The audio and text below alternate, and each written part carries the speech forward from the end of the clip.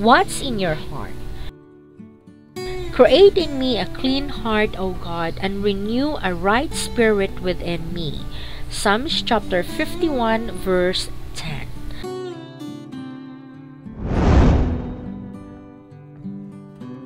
As I sat in the church on a recent Sabbath, the pastor was preaching about the prayer. He was making a point that God wants to know what's in our hearts. He doesn't see us as others see us, but God looks at our heart. If you cut open your heart, what will God see? Asked the pastor. This got me thinking. I couldn't focus on the sermon anymore. I began to think about my heart and what was really in there. And what does God see?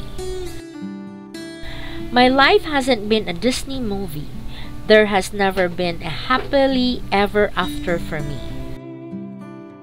I thought about my day at church and what was in my heart just that day. I know that in my heart I have pain, hurt, grief, loneliness, sadness, and remorse.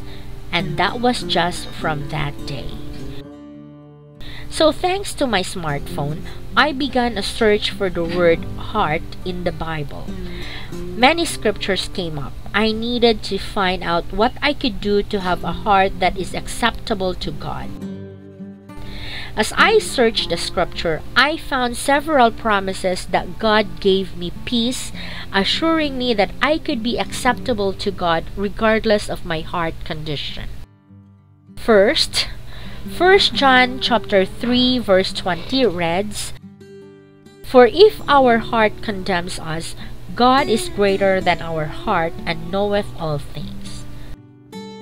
Okay, so God knows my pain. Hallelujah. He knows my life experiences that have caused my heart to hurt.